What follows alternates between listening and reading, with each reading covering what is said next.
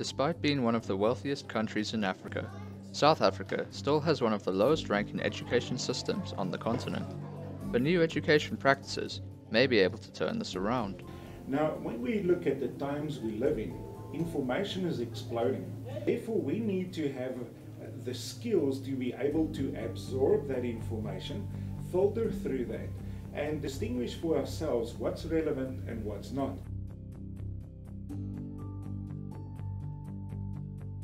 The most fundamental form of learning for any human being is imitative learning. Creatures you see over there is that if you look at them very, very carefully, long phases, and it's when they do a trance dance. They want to go into the heavens. They want to get the spirit move from one place. And therefore, whenever we want to teach something, we need to embody that ourselves first. We need to set the standard. We need to set the example first before we can expect others to follow our example. However, are these practices actually implemented in the South African school system?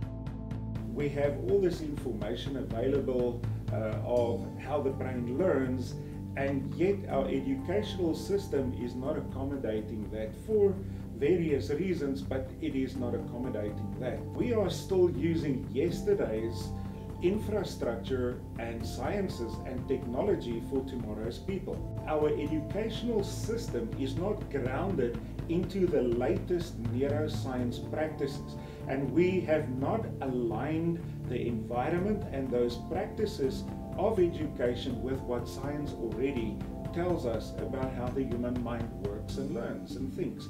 And that is the challenge. It doesn't help us to know all of this if we are not putting this into practice, creating humanized environments in which learners can learn easier and faster and be more flexible.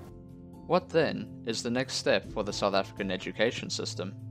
So that is our challenge, is for us to align the educational systems of the world with what latest research tells us. Creativity is going to be one of the most desired skills for the workplace of the future. Yet so many times our systems still inhibit people's innovative thinking and creativity as such. So that is why it's so important that every learner has to at least take responsibility for themselves, because the system as such is not going to always be adequate enough to assist you in with a learning environment that's conducive for learning. Shelley Rhodes, an isiXhosa teacher at Diocesan School for Girls in Grahamstown, explains that modernizing classrooms and keeping teachers up to date with the latest technology is no simple task, and that there are other factors to consider that are out of the teacher's control. I think in terms of education,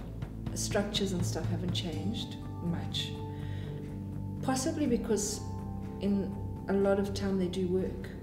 You know, you do need a classroom, you need the way classrooms are laid out. But we do obviously have a little bit more access to finances, whereas some schools aren't necessarily financially able to do what they would like to do to modernize their teaching.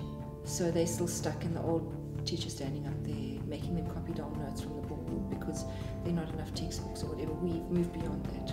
So I feel that in terms of my school, we really are encouraged to be as creative as we can, simply because we're able to.